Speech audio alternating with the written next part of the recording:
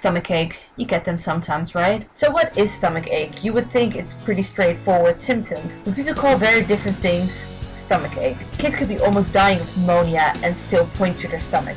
The stomach basically is a center where a lot of stuff happens and a lot of people trace their symptoms. So except for the pain down here, you can actually have pain all around, in one side, you can have pain in the chest, you can have the feeling of vomiting, of burping, or it goes the other way down. Either way, it's probably not a very pleasant experience. A lot of people go to the doctor for it. Not a lot of people get help. Why? Because it's kind of hard to do something about it. Most of the time we only prescribe you painkillers, and that's about as much as we can do. Symptoms that medical professionals find really alarming are bloody bowel movements, diarrhea, or you vomiting excessively.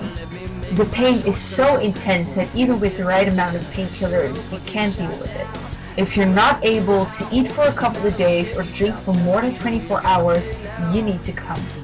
If you have a high fever, which counts as above 38 degrees Celsius. And if you find yourself with a lot of unwanted weight loss in a short amount of time. So what are the causes of stomach ache? It could be so much. So right up here, it could be biliary disease, you can have pancreatitis, you can have a pneumonia up in here, you can have dyspepsia, you can have esophagus problems, you could get a myocardial infarction and think that it might be coming from your stomach, the spleen.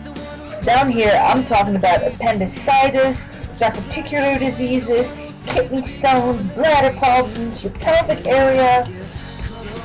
I don't know why I'm filling myself up like this. If it's all over, you can have the loss of blood transport to one of your intestinal vessels, an aneurysm that ruptured, peritonitis.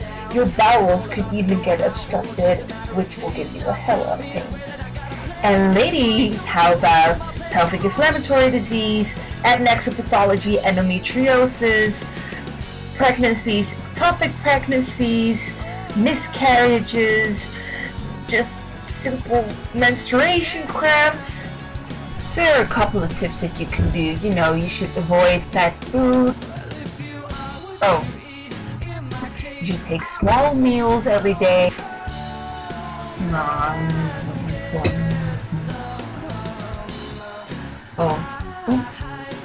Make sure you stay away from food that makes you feel really sick. I wish I knew how to quit you. And the most important thing of this video, don't forget to poop. You know what? I can do this by myself.